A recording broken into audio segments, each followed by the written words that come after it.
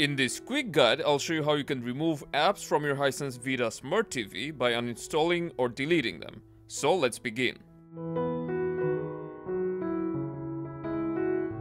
First, we need to go to the home screen. From there, go down to the app row, go all the way to the right using the arrow key, then select more apps. Here you'll be able to see all the apps that's installed on your TV. Now just select the app you want to uninstall, press and hold the OK button. Then you will get an option to remove the app. So we'll highlight remove and press OK. Select remove to confirm, and now the app is deleted from our Hisense Smart TV. Following the same process, you can delete all the apps that you want. But you may have noticed, a lot of apps don't show the option to remove them. It's because they're the built-in apps and they can't be deleted. If you don't want this app to show up on the home screen anyway, then you can simply remove them to more apps and they'll be hidden from your home screen.